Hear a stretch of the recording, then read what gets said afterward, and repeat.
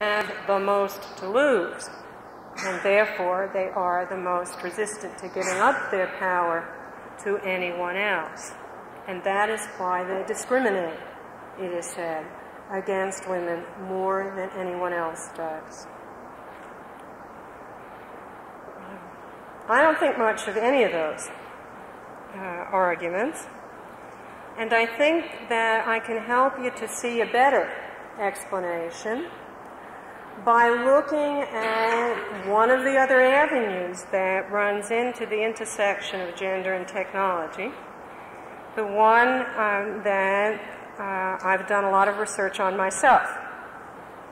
And that's the one that examines technological change and the impact of technological change on the unpaid work that in our culture and numerous other cultures is almost uniformly defined as women's work, otherwise known as housework.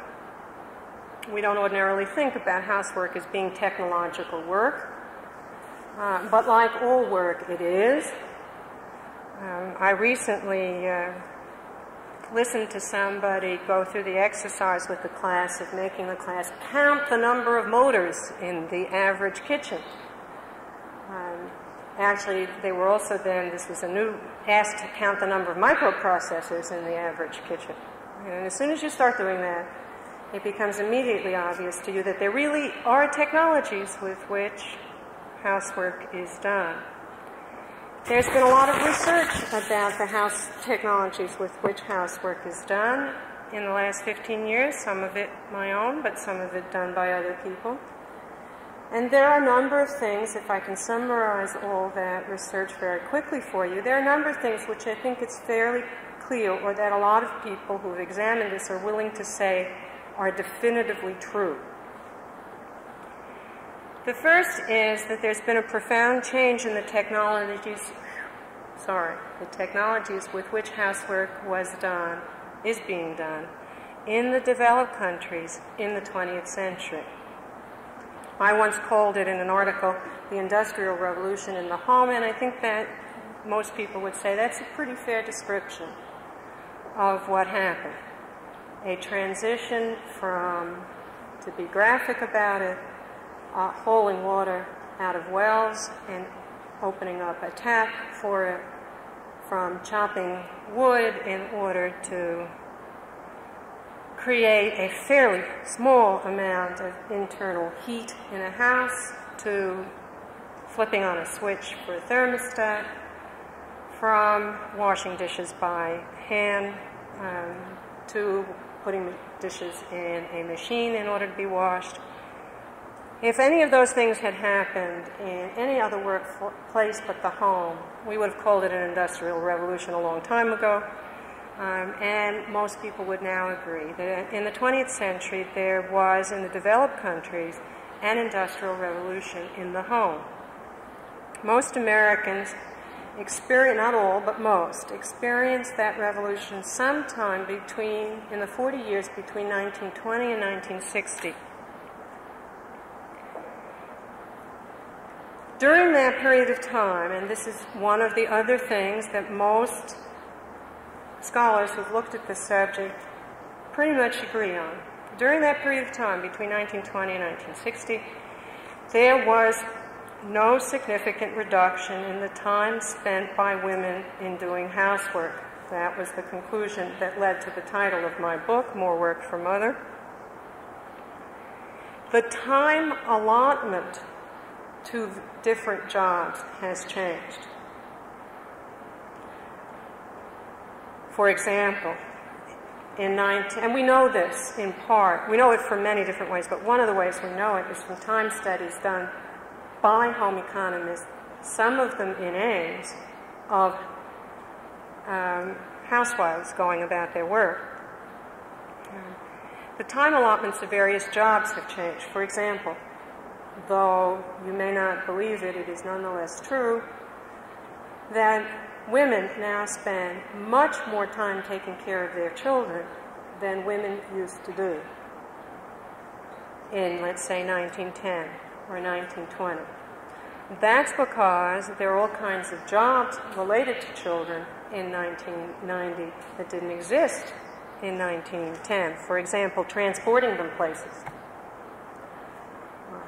People didn't take children places in 1910. Children either got there on their own feet or they didn't go. And a large part of the time spent in childcare, if you go and look at this literature, which I did for 10 years, a large part of the time spent in childcare is spent in transportation. And that's what I mean when I say that the time spent in various job allotments has changed, but the overall time has not changed. According to the best data that we have, the average American housewife who was not full-time employed in the market in 1910, whether she was rural or, 1920, whether she was rural or urban, spent about 50 hours a week doing housework. And in 1980, the average American housewife who was not employed full-time in the labor market, which was no longer the average American housewife, spent 48.2 hours doing housework. It was 50 hours in 1920, and it was 48.2 in 1980. And that's what I and others have meant by saying that the overall time spent in housework has not changed significantly despite the Industrial Revolution in the home. Productivity of housewives has changed a great deal, as they produce a lot more for the time that they spent. A lot more clean laundry, for example. A lot more balanced meals. A lot more clean carpets. Larger square footage of bathrooms that are kept clean. But the time spent hasn't changed. Now, in the years since 1960, there's been a marked increase in the number of married women who are in the labor force full-time, and particularly married women with children. Despite this, there has been, and this is the next to the last part of my conclusions about housework, there's been virtually no change in the amount of time that men spend doing housework until very recently. And then the change was very small. By very recently, I mean between 1980 and 1987, which was the last year for which I could find the data. Despite the Industrial Revolution in the home, which you might think would have made it possible for what had once been gendered work to become ungendered, because among other things it was now being done by machines, and despite the fact that way more than half, it's now up to about 80% of all married women are employed in the labor market, there's been virtually no change in the time that men spend doing housework. And furthermore, the work that men do is as gender segregated today in the home as it was in the past. Just as in the workplace, there are some jobs that are men's jobs and other jobs that are women's jobs, so too in the home. When home economists and sociologists go to look at what men, women, and children are doing in their homes, they discover that there are certain jobs that men do that are considered part of housework. Incidentally, housework is anything that's done without remuneration that is without pay, for the maintenance and sustenance of an individual or the individual's immediate co-residents. Can't say family anymore, but the people with whom that person lives. Men mow the lawn, they take out the garbage. They paint, they do household repairs, they repair the car. That's all housework. You may not have thought of it as housework, but the sociologists categorize it as housework. Women cook, wash, and clean, take care of children. And that's their housework. There's a certain amount, but not very much, of gender neutrality when it comes to shopping It is, there's been a little crossover in the supermarket, to put it graphically, but by and large, men's jobs are as segregated from women's jobs in the home as they are in the workplace.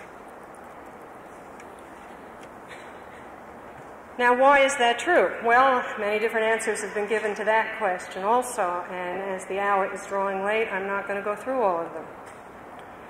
I've spent a lot of time doing research on that question, and what I'd like to end by telling you is that it seems to me, after looking at all the other possibilities, that the most likely reason why men don't do any more housework than they do has to do with what I and others call gender identity. From the time that we are in the womb, we are given, each of us, a gender identity. Those of you who have had children will know that the first question people ask about the bulge is it a girl or a boy? And these days it's possible to know the answer to that question while it's still a bulge. And an astonishingly large number of people want to know whether it is a boy or a girl before they even want to know whether it's healthy. And as soon as it becomes obvious whether it is a boy or a girl, our lives, whether we are boys or girls, our lives become gendered. In the hospital, we get wrapped in a pink baby blanket or a blue baby blanket, and the little card on the nursery either has a pink bow on it or a blue bow on it, and there are some names that parents will give to boys and they won't give to girls, and vice versa. You try to give the parents of a young boy, of an infant boy, a pink stretch suit to put on him, and you will immediately discover that even the most liberal of parents have gendered their baby early on. You can give a blue one to the parents of daughters, but you can't, without getting raised eyebrows, give a pink one to the parents of sons. And when we are young, that is no longer infants, no longer in the womb or emerging from the womb, one of the most important questions we ask about ourselves, and I say this as someone who remembers her adolescence, though it was far too long ago, but also is the parent of adolescents now. One of the most important questions that adolescents have about themselves is, am I a real man or a real woman or a real girl or a real boy? And how do I know whether I am or not? And what is there out there in the world for me to imitate so that I will know whether I am really a girl or a boy? And what makes the difference between girls and boys? When you're the parent of growing children, you become immediately aware that self-identity for a child is very much wrapped up with gender identity. I'm going to say, by way of digression, that having just finished writing a book on immigrants, I now know that this question is very much like the question that young immigrant adolescents ask themselves. My parents are Polish, Chinese, Iranian, Russian, whatever. But I am an American. How do I become an American? How do I know what an American is? What is there out there in the world that I can imitate? It's not my parents, because they're not. Immigrant adolescents ask this question about being an American, or being whatever society they have landed in, British, Irish, French, or whatever. all young people, I'm willing to propose, although I'm not enough of an anthropologist to know whether this is really true in other cultures, but at least in ours, it seems to me, all young people want to know about their gender. And all young people look to the outside world, outside themselves, for definitions of gender. And in this society, what answer does a young person get back? Interestingly enough, and maybe it's just me because I happen to be interested in technology, but it seems to me that a whole lot of the answers that we provide to young people have some technological connection to them. Real men don't cook. They don't sew. That is, it's work-related, and work is technology-related. Real men don't cook, they don't sew, they certainly don't nurse people. They don't eat quiche, as other people notice. Real women don't excel in calculus, they don't tinker with cars, they don't construct their own circuit cards, and they don't take drafting courses in high school. Young people search for models to imitate, and when the question they're asking is about gender, a whole lot of the answers that come back are work-related and technology-related. I put this phenomenon a little bit more elegantly in a piece I once wrote on the subject, and so I'm going to read my own words because I like them to you. We socialize our men to aspire to feats of mastery, and we socialize our women to aspire to feats of submission. Men are hard, women are soft. Men are meant to conquer nature, women are meant to commune with it. Men are rational, women are irrational. Men are practical, women are impractical. Boys play with blocks, girls play with dolls. Men build, women inhabit. Men are active, women are passive. Men are good at mathematics, women are good at literature. If something is broken, Daddy will fix it. If feelings are hurt, Mommy will salve them. We've trained our women to opt out of the technological order as much, I wrote, as we have trained our men to opt into it.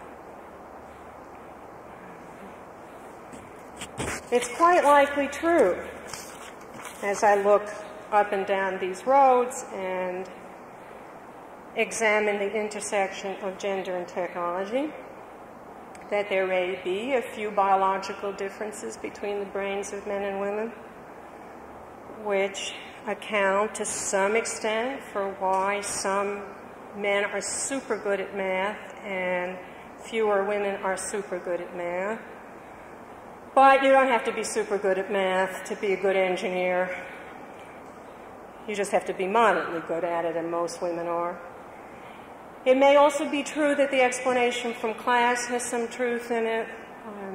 Really is true that engineers on the whole tend to come from lower social class families than scientists do, and it really is true that girls who tend to excel in math or even to take math courses tend to be middle class, so maybe there's some truth in that explanation as well. I don't think there's much truth in the explanation that says that engineers are very powerful in this society. If you say that to an engineer, what the engineer does is laugh and say, you have to be kidding. Lawyers are much more powerful than we are. Politicians are much more powerful than we are. Accountants are much more powerful than we are. And I think looking from the outside in, the engineers have a point. The seat of power in this society may be very diffuse, and engineers may have some of it, but they certainly haven't got more of it than other people have. And so I would suggest to you, as the end result of having looked down all these avenues where these two odd categories coincide or collide, that the more likely explanation for why there aren't very many women engineers and inventors coming down one road is revealed to us on the avenue where we don't see very many men making the effort to cook dinner, and that the answer is, and the reason for the one is that our gender identities have been so wrapped up in the notion that if I do that work, I can't be really male or female, woman or man. That we have, as I put it, socialized our women to opt out of the technological order early in their lives. And then what happens, I think, as people grow older, and they stop worrying so much about whether or not they're real men or real women, they've gotten too old, in the case of the women, to be retrained to enter the technological professions. There is a point at which, I'm sorry to have to tell you this, you just can't learn as much as you once could. And unfortunately, for the affirmative action efforts of engineering schools, that point in our culture occurs after people, way after people have stopped worrying about how to define themselves as real men or real women. So, by way of conclusion, let me say that what I find in the intersection where gender and technology intersect is far too many scholars and not enough young people, far too many scholars who are studying technology, and far too few women who are trying to do it. Thank you.